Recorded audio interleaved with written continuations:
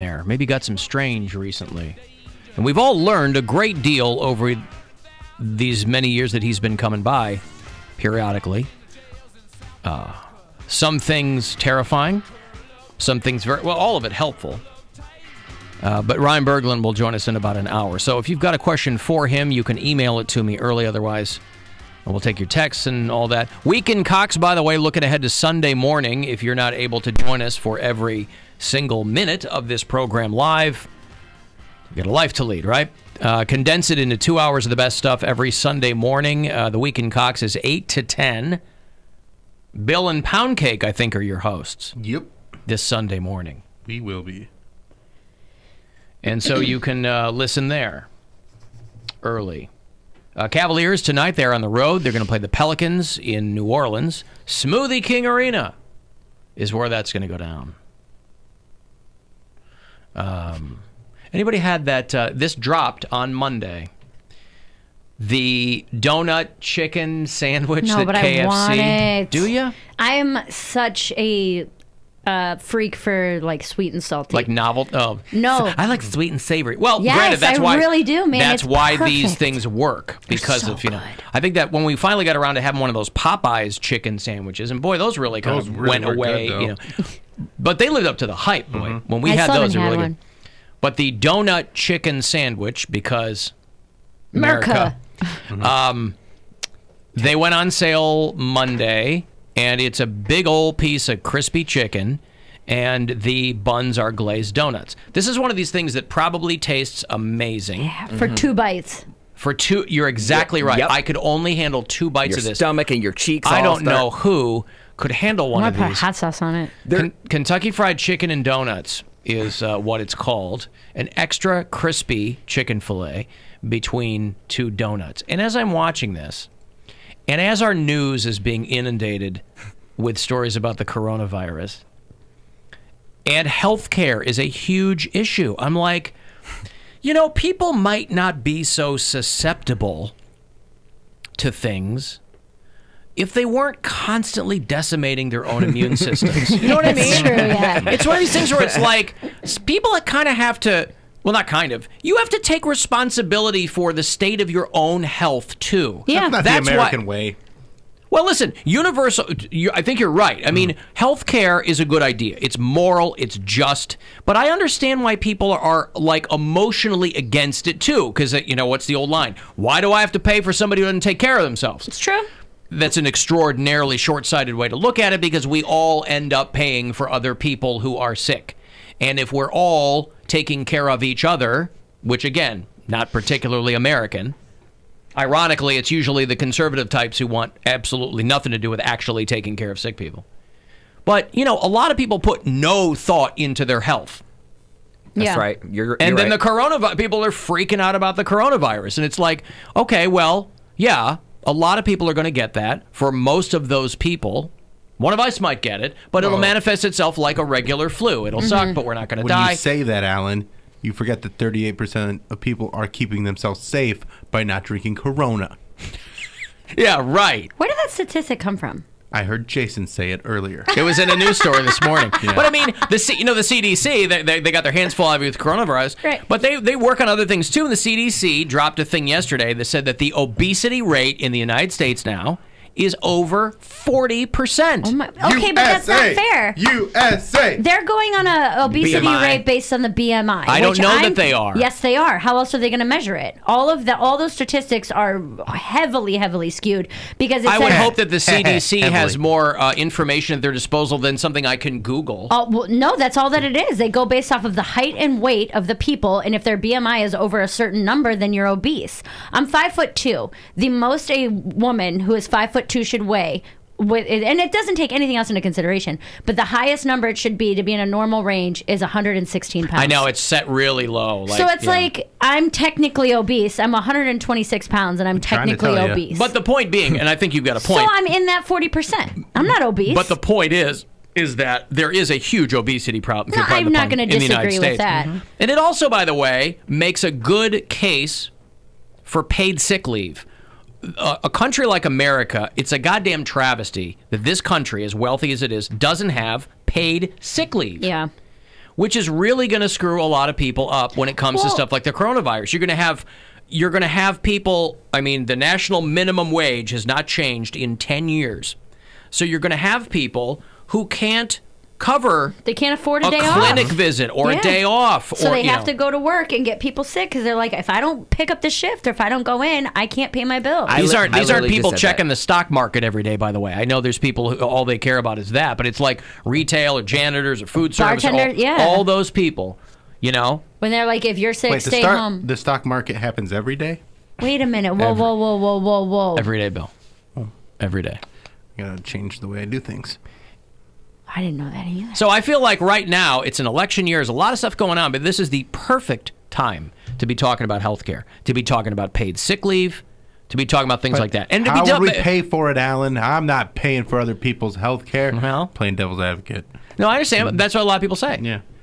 There is very much that frontier mindset in American DNA. Mm-hmm. But then you can't walk around and tell me that everybody, you know, well, we're Americans and we band together and take care of each other. No, We don't do that. not. We don't do that. No, Never cares. have. And the whole thing of I don't want to pay for somebody else being sick or being unhealthy. You do. You already do. You will pay for it in one way or another. One way or another. And this whole idea that healthcare should be tied into having a job, like, or having a job that you're at a certain number of hours a week. Yes. Because I've never had a job that I've worked consistently enough to qualify for healthcare. Right. There'd be, between two bartending jobs, there'd be weeks where I worked 70 hours. Yeah. And they're like, well, you take time off, so you only average like 23 hours a week, and we really need you to have 32, or we just can't. And I'm like, so a place where I will work 4 back-to-back-to-back open to closes, but because I took 2 weeks off to go do stand-up, I can't. I don't qualify. Or if and to make it more relatable, people that have to take off work because they have kids or stuff like that. Or whatever it might be. Yeah, and they have, they can only work a part-time job. The corporations will go out of their way to screw their employees out of giving them health care. It's unbelievable.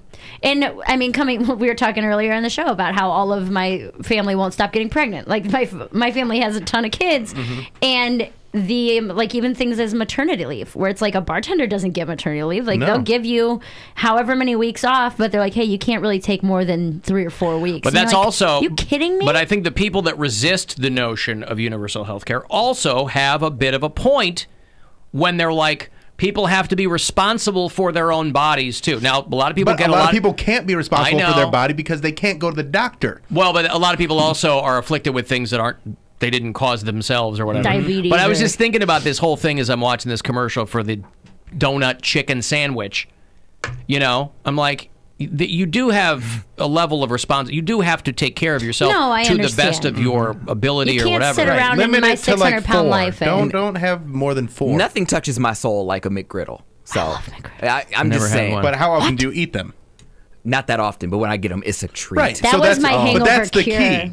To treat it like that, to make it a treat and not something you're eating on a daily Not a basis. staple. I would have them every day Are if those I the could. pancake sandwiches? Yeah, Yeah. I would have them every day, but I don't get up early enough to get them. Oh wait, That's what's keeping you from having them every day is you don't get up I early. think they have them all day on the McDonald's menu. So I You guess get up early to go to work. to go to work. I don't stop by McDonald's. Like I leave just enough time for me to get up, get ready, and go to You're work. really determined. If you really liked them, you would get up a little bit earlier. Poundcake is like the opposite of Mr. Extra Mile. He does not go the extra mile. He goes a half a mile. In any capacity.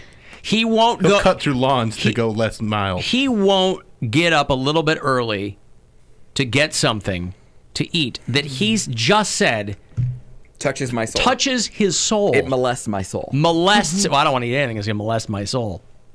First of all, I'll give the it a notion, try. Bill, a soul, that is adorable. I know, right? Second of Hey, all, hey. I know he's being colloquial, whatever. But You've never had a McGriddle, Alan. No, I haven't. That is true. You will You know what? believe in Here's what a I will soul say. if you have a McGriddle. McGriddles were. I'm they telling were, you. That's what finally brings him That back will be to his come to Christianity. Jesus moment. I'm telling you, he needs to have a McGriddle and he will see my He point. takes a bite and starts speaking in tongues. No. That'll be my epiphany. He'll do the Shakira at the Super Bowl. That's you. Yay, my son. 2 bites in. I see Coach Shantaya. Thank you, Jesus. How's Alan? He just had a McGriddle. How the no land like a Krabby emerges Patty. RN while the university or the UN mission as whole received support from all parties in the hues of the garbins of today. Excuse me. I had a McGriddle, and the hues of the garbins were all over me. Telling you, man. McGriddles were my go-to hangover cure. They were like perfect. It's just enough heavy baba. And it's not too big. That's the thing. It's not too big. I had one completely sober, a couple months ago maybe, and I thought I was gonna die. I really thought I was gonna die. Probably felt like a rock in your stomach. It felt like the way I described it was like, you know how like if you're at the pool and you use a towel to lay out on or dry off with, and then it's like just heavy in a bag. It was like a heavy towel sitting in my stomach. I can believe that. that. Oh man, it was not good. so They damn taste good. delicious, but I'm like, my this God. is the most uncomfortable I've been. Now, speaking of food, speaking of America, obviously we can all agree if you don't like Peeps, you hate America. Correct. I love Peeps. I hate America. I guess I hate America. That is that's no one's kind of in the middle on Peeps. Like you love Peeps or you hate Peeps. I don't mind them. I like I'm them. in the middle. Really? I don't mind them. But you'll eat them every Easter. Yeah. That's what I'm saying. Well, now they're coming out with a bunch of new flavors. Oh my God. So, yeah, you're right. Let me know when Most they come out with the first one. It's Marshmallow flavor. It's not. Do you like marshmallows? No, not enough Well, to. then there you go. But like I'll eat a regular marshmallow before I eat a Peep. Peeps are terrible. They're not. Now, why- It's It's a like they made- sugar-covered marshmallow. It's not good. And if you let them get stale, that's when they're good. Yeah, you crunch When it they a get little bit, stale. like a So circus peanut. Why are people so? Those are bad, too. Why do people hate Peeps so much? I don't know. Just the They're marshmallows. That's consistency's all gross. that it is. It's not good. Not even chocolate covered Peeps? I've never had one of those. I'll just have something else that's chocolate covered. oh But my with, God. But with marshmallow in it. So But you, see, that's you don't the like thing. Like marshmallow? I'll have like a mallow cup. I like that. Never had but one. I don't That's like not a Peep. marshmallow, though. That's not the there's same something- consistency. It's like Peeps took what marshmallows should be and wrecked it. Made just them better. covered them in sugar, though. Dude, But it's not. It doesn't taste like a regular marshmallow. idea. I'm sure this has been done before. You take a chocolate-covered Peep and make a s'more with it? That would be amazing. Isn't that a moon pie? Is it? I don't know. Anyway, It might be a moon pie. somebody got high before you even yeah. figured it out. Peeps they're getting ready to drop, because Easter's coming up, obviously. They're getting ready to drop a whole bunch of new flavors. Fruit Loops, Ooh. stop me when you've had enough. Hot tamale cinnamon, raspberry dipped in cream fudge, Love that. root beer float, Sure. chocolate pudding. Perfect. All right, there you The go. only one's the hot tamale, but I'm not a fan of that candy. Chocolate, so. like it's chocolate pudding flavored, or Yeah. does it have chocolate pudding in it? Chocolate pudding bunnies. Ooh, because you can get them in flavored. bunnies, and So there you go. I'm Team Peep. See, Peep is another thing, and it must just be that when these companies buy other products, like Pepsi buys another company that makes 50 things, and then they go, let's do, it must just be the conglomeration, the consolidation of these companies, because Peeps are like Oreos, where they had one flavor for 200 years, and now they have a new one every hour. Mm-hmm. So Peeps, they're like, oh, we've got coffee creamer and jelly beans and whatever. So you either love Peeps or you hate them. Again, I consider myself a Peep centrist. Not a Peep guy. I am. It's like people don't like coconut.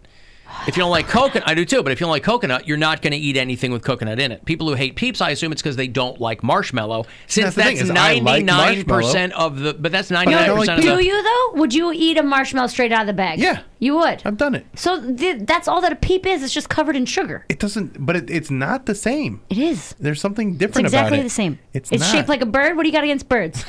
You Birds aren't real. anti-birder? They're not real. Yeah, I'm not gonna eat some drone. It's not going to eat a candy made out of something that's not real. Mm-hmm. Alan, root beer Peeps are awesome. I just I don't sent know, you my there's- review on Instagram. Hey. All right, see, There you go. you're getting I Peep just- pics. I I'm think- getting Peep reviews I on think Peeps, Instagram. maybe Yeah. maybe it's the sugar that ruins it. I don't know. Maybe it makes it too sweet. Or I think it makes it like that gritty, I don't like the grittiness for granulated sure. type of texture to it. Yeah, I don't like that. But that's the I haven't had a Peep in a long time either. Peeps for dinner. Peeps for dinner. Alan McDonald's just released a fried chicken McGriddle.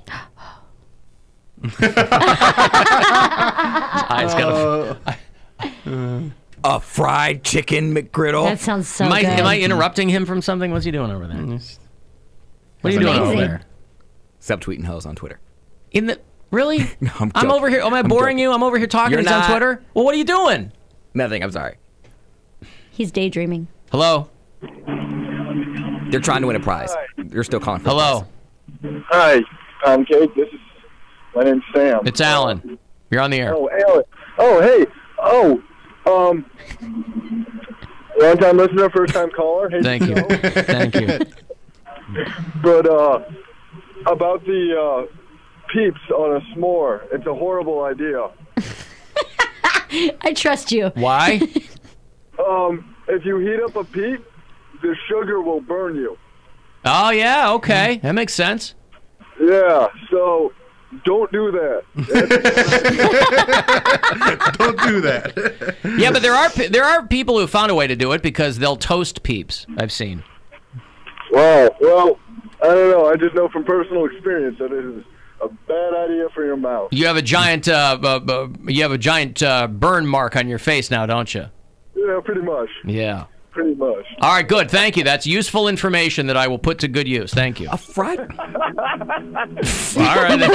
That's a guy. No, Call to win a prize. You're over there on Twitter. You don't even know what the people are doing on the phone. What is he doing? What are you doing over there? Well, I just checked my phone, but like, Why are you on Twitter while I'm talking? Wait, it went off. I'm sorry. So what? What are you, a Turn it off. 5-year-old? Put it in your pocket. Yes, my bad. It's a Twitch. Am I boring you? No. Then what are you doing? I'm sorry. Am I wrong here? No, you're not wrong at all. He's on Twitter in the middle of the show. He was peeping them tweets. Jesus. I said something to him. It didn't help. He's got this look on his face. Headphones off. I can Twitter. I can There's still phones hear you. ringing. Huh? I could still hear you. Then why are your headphones off? I could still hear you. Then why are they off? Because I was off. If you can hear me either way, why are they off? Why are they ever on or off? Because it usually hurts my ears, but like when I'm answering phones, Hurts like his ears. It hurts your ears? Yeah, I don't like to in his keep. Man, mouth. he's never going to make it. He's never going to make it. I just have the volume up too loud, but I could turn it down. The phone's ringing. They're just trying to win a prize. I pick it up, and it's a guy talking to me about peeps. I answer the phone for like the first 15 minutes after we come back from break, so I just. Thank you. First 15 minutes, we come back from break. He's answering phones. Okay, sorry. So we talk about things through the whole break, though, through the whole segment. So shouldn't you answer the phone? One person called out of like the hundreds that I was answering, trying to win. They were trying to win a prize. I'm gonna keep your phone in here during the show. How That's about fine. that? You can do that. It probably helped. I don't want to. He's a grown man. Why would I need to take? You're not a toddler. I got a kid. I got a 4-year-old at home. I don't need one at work too.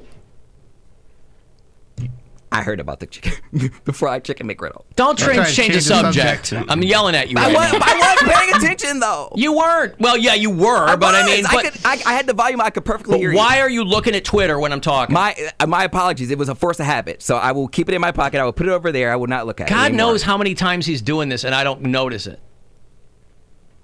You want me to do a supercut?